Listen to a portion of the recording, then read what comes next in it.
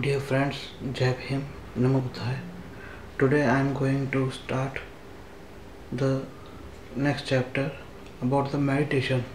I am reading this from this book, The Way to Nibbana by Venerable Narada Thera. It is published by Buddhist Cultural Center. You can go through another videos which are available and let us start this chapter. It is a long chapter. I would read. You have to keep up with my speed. The way to Nibbana, meditation. One way to acquire gain, another that lead to Nibbana, Dhampat. Concentration or Samadhi. Securing a firm footing on the ground of morality, the aspirant then embarks upon the higher practice of Samadhi, the control and culture of mind, the second stage of the path of purity. Before I would go further, I would just like to tell you that you can go in the videos about the previous chapters on morality, on layman's morality, on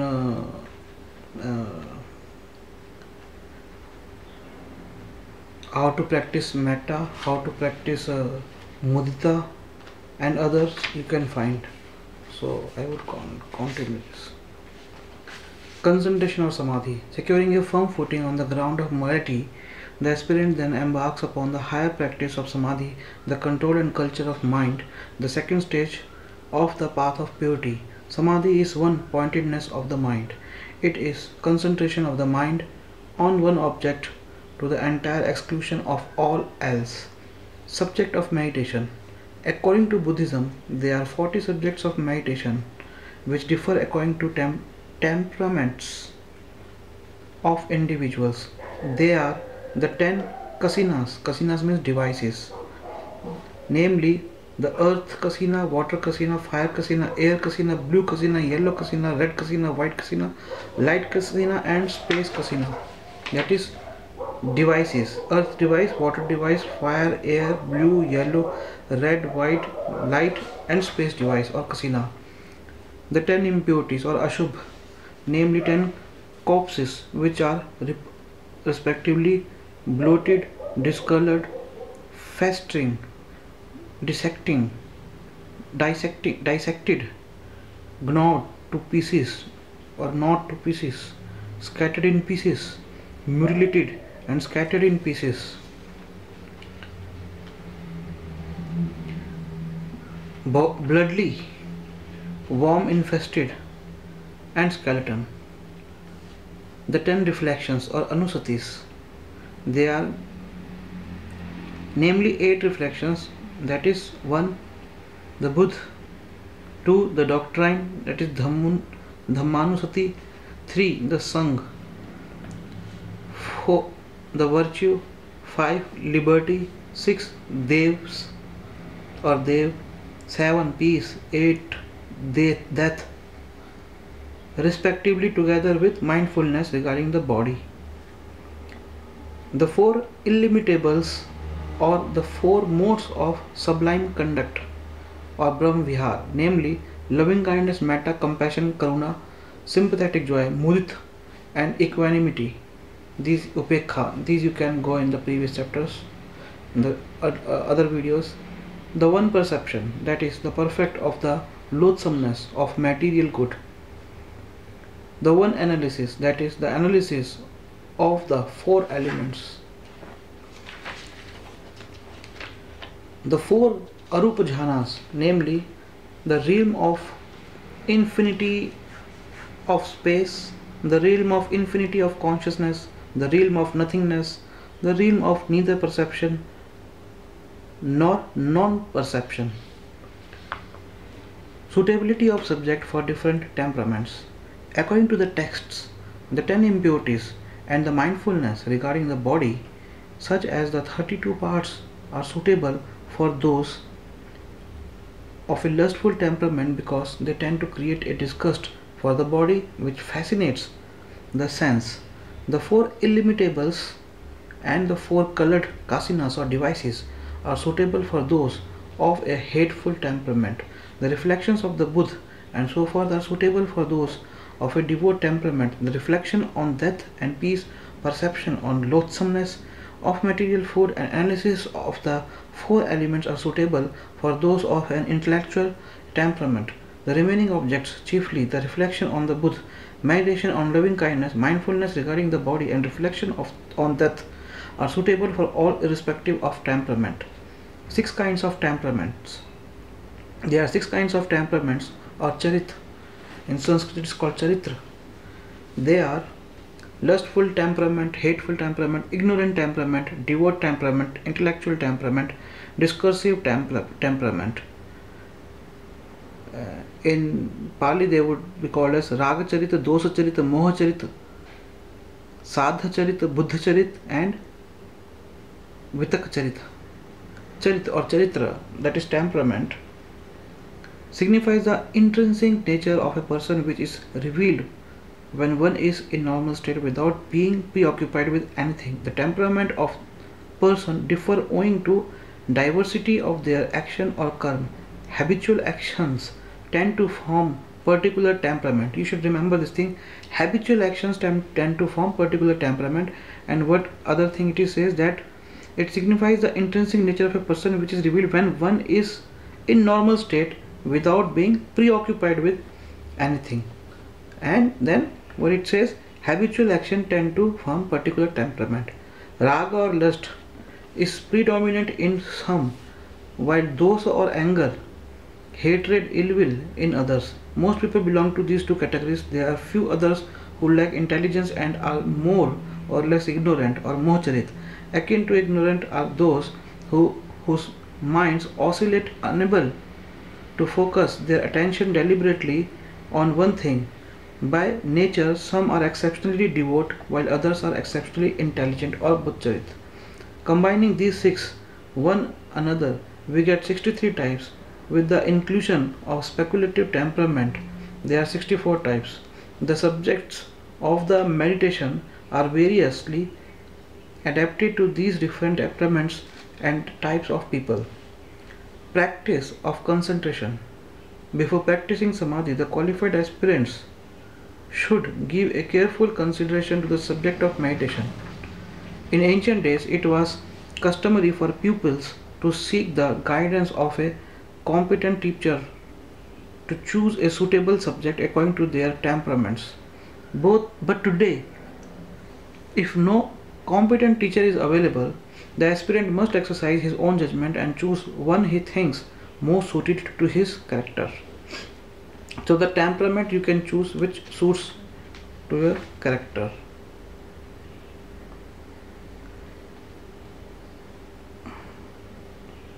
When the subject has been chosen, he should withdraw to a quiet place where there are the fewest distractions. The forest, a cave, or any lonely place is most desirable, for there one is least liable to interrupt. During the practice. It should be understood that solitude is within us all. If our minds are not settled, even a quiet forest would not be congenial place. If our minds are settled, even the heart of a busy town may be congenial. The atmosphere in which we live acts as an indirect aid to tranquilize our minds. Next to be decided by the aspirant in the most convenient time, when he himself and his surroundings are in the best possible condition for the practice. Early in the morning when the mind is fresh and active, and before bedtime, if one is not overtired, is generally the most appropriate time for meditation. But whatever the time selected, it is advisable daily to keep to that particular hour, for our minds then become conditioned to the practice. The meditating posture too serves as a powerful method for concentration. Easterners generally sit cross-legged with the body erected. They sit placing the right foot on the left thigh and the left foot on the right thigh. This is the full position. It If this posture is difficult, as it certainly is to many, the half position may be adopted. That is simply placing the right foot on the left thigh or the left on the right thigh. When this triangular position is assumed, the whole body is well balanced. The right hand should be placed on the left hand, the neck straight so that the nose is in a perpendicular line with the navel. The tongue should rest on the upper palate. The belt should be loosened, the clothes neatly adjusted. Some prefer closed eyes so as to shut out all unnecessary light and external sights. Although there are certain advantages in closing the eyes, it is not always recommended as it tends to drowsiness. Then the mind gets out of control and wanders aimlessly. Vagrant thoughts arise. The body loses its erectness quite unconsciously. The mouth opens itself, saliva drivels, and the head nods. The Buddha usually sit with half-closed eyes, looking through the tip of the nose, not more than a distance of 4 feet away. Those who find the cross-legged posture too difficult may sit comfortably in a chair or any other support sufficiently high to rest the feet on the ground. It is of no great importance what attitude one adopts provided the position is easy and relaxed. How to subdue evil thoughts? The aspirant who is striving to gain one-pointedness of the mind should endeavor to control any unwholesome thoughts as their very inception.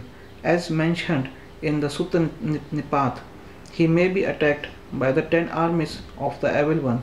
They are sensuous desires, discouragement, hunger and thirst, attachment, sloth and torpor, fear, doubt, detraction and stubbornness, ill-gotten gain, praise, honor and fame, and self-praise and contempt for others.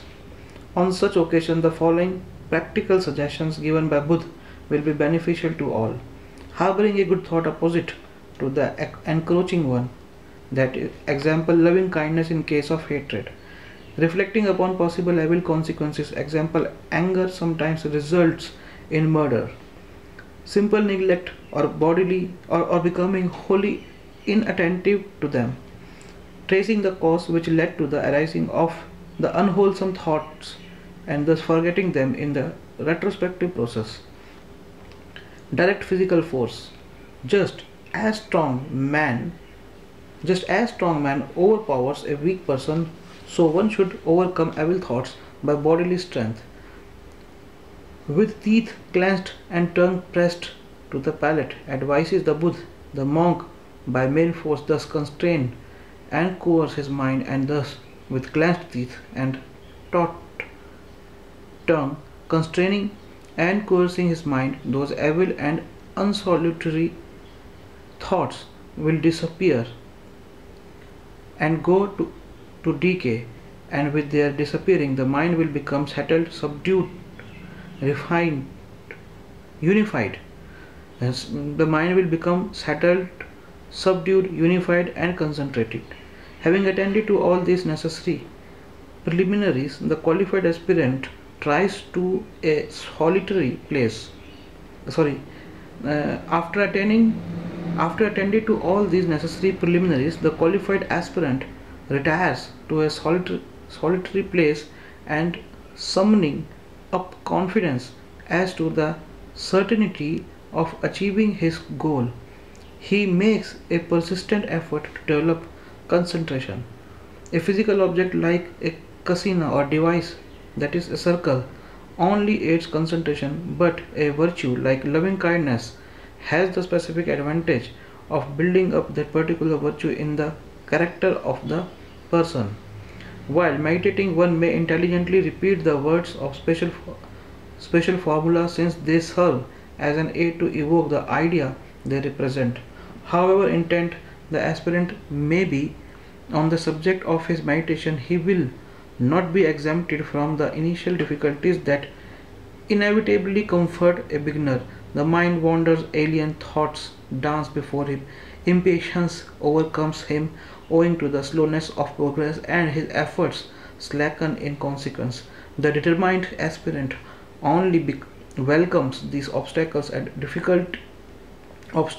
difficulties he cuts through and looks straight to his goal, never for a moment turning away his eyes from it. Concentration on earth kasina, that is earth device. Concentration on earth device. Suppose for instance an aspirant takes the earth device for his object. The surface of a circle of about 1 foot in diameter is covered with clay and smoothed well. This concentrative circle is known as the preliminary object. He sets it down some 4 feet away and concentrates on it, saying Pathvi Pathvi, that is earth earth, until he becomes so wholly absorbed in it that all adventitious thoughts gets automatically excluded from the mind. When he does this for some time, perhaps weeks or months or years, he should be able to visualize the object with closed eyes. On this visualized image, which is a mental replica of the object, he concentrates until it develops into a conceptualized image. According to the Visuddhi Marg, the difference between the first visualized image and the second conceptualized image is that in the former a fault of the kasina or device object appears, while the later is like the disc of a mirror taken out of a bag, or a well burnished conch shell, or the round moon issuing from the clouds. The conceptualized image neither possesses color nor form. It is just a mode of appearance and is born of perception. As he continually concentrates on this abstract concept, he is said to be in position of proximate concentration, and the initiative and the innate 5 hindrances to spiritual progress, namely sensual desires, hatred, sloth and torpor, restlessness and worry, and indecision, are temporarily inhibited by means of one-pointedness, zest, initial application, happiness, and sustained application, respectively. Eventually, he gains ecstatic concentration and becomes absorbed in jhana or dhyana. In Sanskrit it's called jhana, enjoying the calmness and serenity of a one-pointed mind. Jhana is a kind of state of mind, or you can say no mind. It's a kind of state of mind after you meditate. This one-pointedness of the mind achieved by inhibiting the hindrances is termed purity of mind, the second stage of the path of purity. Where the water device or water kasina, one may take a vessel full of colorless water, preferably rainwater, and concentrate on it, saying apo apo, that is water water, until he gains one pointedness of the mind. To develop the fire kasina, fire device, one may kindle a fire before him and concentrate on it through a hole a span and 4 fingers wide in a rush mat, a piece of leather, or a piece of cloth. One who develops the air kasina or air device concentrate on the wind that enters through a window space or a hole in the wall, saying vayu vayu, that is air air. To develop the color kasina, one may make a disc or mandal of the prescribed size and color of blue, yellow and red or white, and concentrate on it, repeating name of the color as in the case of the earth kasina, earth device. He may even concentrate on blue, yellow, red and white flowers. Light kasina may be developed by concentrating on the moon or an unflickering lamplight, or on a circle of light made on the ground or the well by sunlight or moonlight entering through a well cervic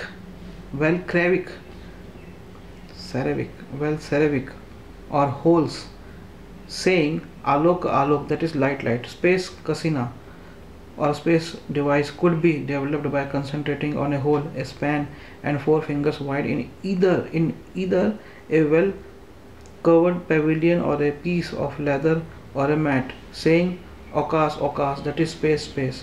Ashubh, the 10 kinds of corpses were found in ancient Indian cemeteries where dead bodies were not buried or cremated and flesh eating animals frequent. In modern days, finding them is out of question. Anusati, Buddha's Buddhanusati is the reflection on the virtues of Buddha as follows. Such indeed is that exalted one, worthy, fully enlightened, endowed with wisdom and conduct, well-farer, knower of the worlds, an incomparable charioteer for the training of individuals, teacher of gods and men, omniscient and holy. Dhammanusati is the reflection on the virtues of the characteristic of the doctrine as follows. Well expounded is the doctrine by the Blessed One, to be realized by oneself to immediate fruits, inviting investigation, leading to Nibbana, to be understood by the wise, each one for himself. Sanghanusati is a reflection on the virtue of pure members of the holy celibate orders as follows. Of good conduct is the order of disciples of the Blessed One. Upright conduct is the order of the disciples of the Blessed One. Of wise conduct is the order of the disciples of the Blessed One. Of dutiful conduct is the order of the disciples of the Blessed One. These 4 pairs of person constitute 8 individuals. This order or the disciples of the Blessed One is worthy of offerings, is worthy of hospitality, is worthy of gifts, is worthy of reverential salutation, is an incomparable field of merit to the world. Silanusati is the reflection on the perfection of one's own virtuous conduct. Kakanusati or Sakhanusati is the reflection of one's own charitable nature. Jaganusati. Devtanusati, deities are born in such exalted state on account of their faith and their virtues. I too possess them. Thus, when one reflects again and again on one's own faith and other virtues, placing deities as witness, it is called Devtanusati. Upsammanusati is the reflection on the attributes of Nibbana, such as the cessation of suffering and the like. Maranusati is a reflection on the termination of psychophysical. Contemplation on death enables one to comprehend the fleeting nature of life.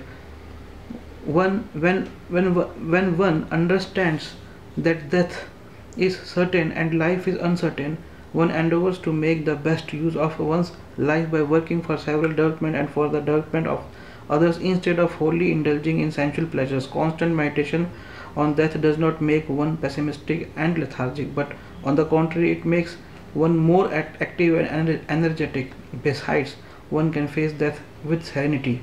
While contemplating death, one may think that life is like a flame, or that all so-called beings are the outward temporary manifestations of the invincible karmic or karmic energy, just as an electric light is the outward manifestation of the visible electric energy. Use various similes as one like. One may meditate on the uncertainty of life and on the certainty of death. Kayagatsati. Kayagatsati is the reflection on the 32 impure parts of the body, such as hair of the body, nails, teeth, skin, flesh, sinews, bones, marrow, kidneys, heart, liver, diaphragm, spleen, lungs, bowels, mesentery, stomach, feces, brain, bile, phlegm, pus, blood, sweat, lymph, tears, grease, saliva, nasal mucus, articular fluid and urine. This meditation on the loathsomeness of the body leads to dispassion. Many bhikkhus in the time of the Buddha attained arhatship by meditating on these impurities. If one is not conversant with all the 32 parts, one may meditate on one part, such as bones, flesh, or skin. Inside this body is found a skeleton. It is filled with flesh which is covered with a skin. Beauty is nothing but skin deep. When one reflects on impure parts of the body in this manner, compassionate attachment to this body gradually disappears. This meditation may not appeal to those who are not sensual. They may meditate on the innate creative possibilities of this complex machinery of man. Annapannasati. I would continue the rest of this chapter from Annapannasati in another video. Thank you. Jai Bhim, Jai Bharat.